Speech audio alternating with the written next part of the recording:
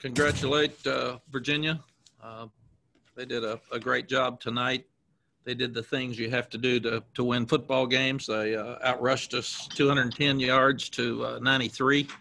And when you can't stop the run and you can't consistently run the ball, you're not going to win many games. And then you end up not converting on third downs in some situations and have more trouble in the red zone. But the offense hung in there, obviously scored enough points to win. But we didn't stop the run. We had 2 turnovers. We had a quarterback fumble that led to points, so we didn't step up with sudden change defense very well. We dropped a punt right before the half where they scored very easily. That was a 20 and a 30-yard drive. We came back and drove the length of the field and didn't get points when we were down about the 10-yard line at the end of the half. We wasted a timeout on defense that a player called, which is unusual. We don't usually have that. We didn't have a timeout in our pocket like we should have. And then we had 2 or 3 key penalties that really hurt us, 2 unsportsmanlike penalties and a holding penalty on a tight end that cost us a touchdown and had it called back. Really proud of the kids and the coaches that they fought to hang in there and down 21, but fought to come back and have a chance to win.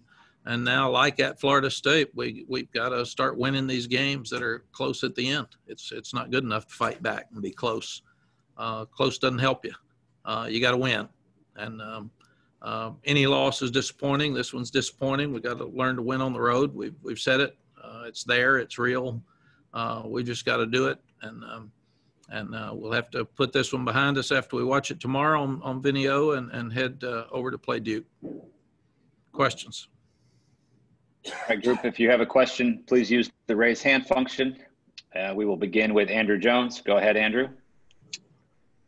Hey, Coach, what was the reasoning behind Toe being in there on that punt return that he ended up dropping instead of Daz? Toe is one of the more sure-handed players on our team, and he also makes really good decisions around the 10. So he's been there since we've been here. He's always taken them inside the 10. And on their last drive, when they had the 4th down, you guys they had the fake, the direct snap. What did you guys have called on that, and what went wrong? You talking about their fake punt? Yes. Yeah, we were in a position to stop it, and we obviously he had to bounce and go back the other way, and we lost our contain on the backside and didn't tackle him. Good play by them. Okay, thank you. Thank you. Okay, let's go to C.L. Brown, please. Hey, Mac, in the first half, what can you explain to us how the officials broke down the inadvertent whistle, the play that ended up being the do-over early in the second quarter?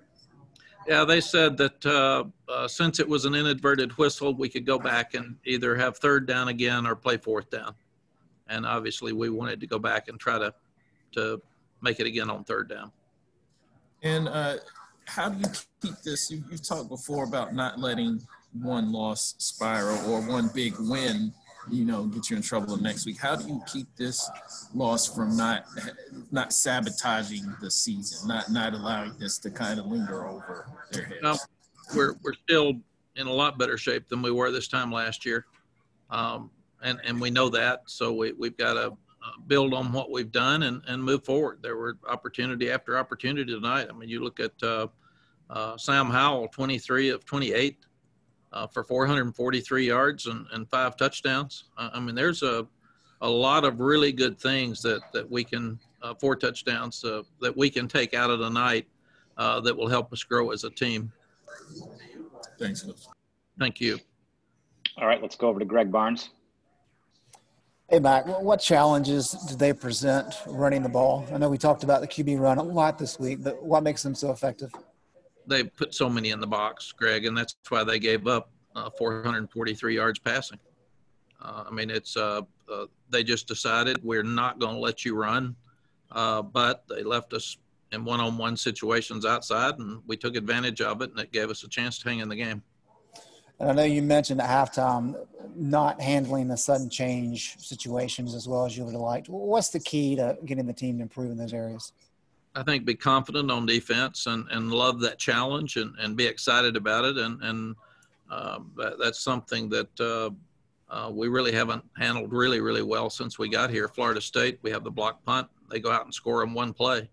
And that's an area that we really have to improve on our defense. Is we've got to take that challenge of when we have a turnover down in our in our part of the field.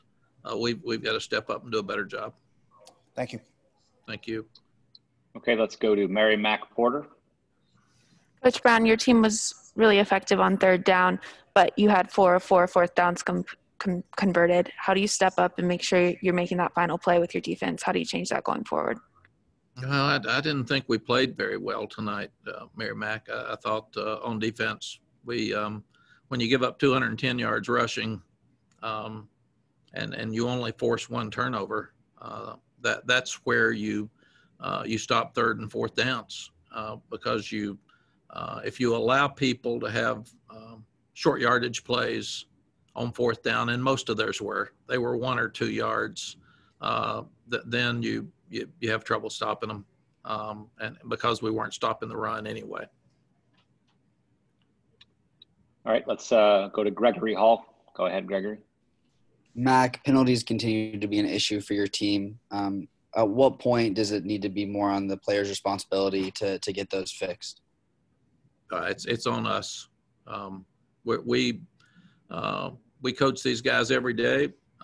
We're supposed to have them in the right places, and we're supposed to help them make the plays. And all they need to do is have more confidence. They tried as hard as they could. Most teams would have quit at Florida State, and this team didn't. I'm so proud of the way they fought back. Most teams would have quit tonight because not much was happening good. Late second and early third quarter. But the guys kept fighting and competing, and as long as they'll do that, we can coach them, and we'll get better at putting them in the right places. Who were the drivers of the comeback in the second half tonight? Who was on the sidelines leading the team and keeping the team up? You know, it'd be hard to say, Greg. I'm screaming and trying to think and help them, so I'm not usually looking around that sideline to see who's over there doing things. But I think obviously you look at what Sam Howell did tonight.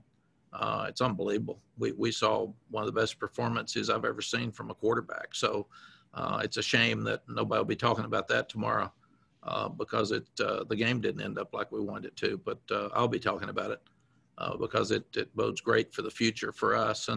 And then we've got to have more turnovers. I mean, we don't get sacks and we don't get turnovers. And it's amazing we've won 4 games without more turnovers. Last week we had 4. But other than that, we've had very few all year. So we've got to stop the run better. We've got to force more turnovers, and we got to force more sacks. And when you get to the quarterback, you tip some balls like we did last week and disrupt his timing, that's when you start getting more turnovers. All right, let's close up back over to Greg Barnes. Go ahead, Greg. Back talking about that passing game, De'Ami Brown had another huge night tonight. What has he done so well really the last 2 weeks here?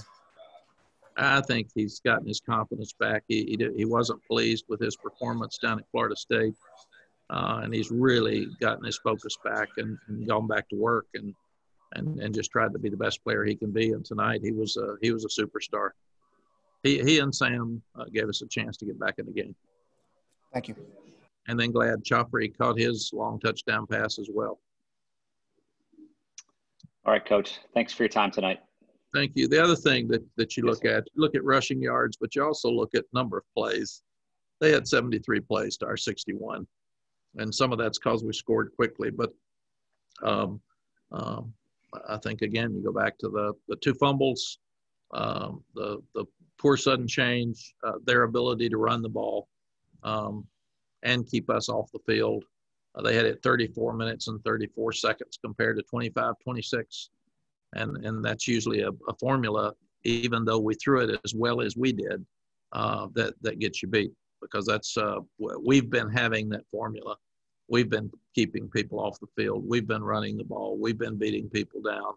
And that opens up the play action pass. And tonight we just had to absolutely go 1 minute offense for a complete half and try to win the game through the air. And that's not how most teams are consistently good. And we can't be this way and be the team that we want to be. So we've got to go back to tonight and try to get a little sleep and grade this one. We talk about getting rid of wins as soon as we can. You got to get rid of losses the same way.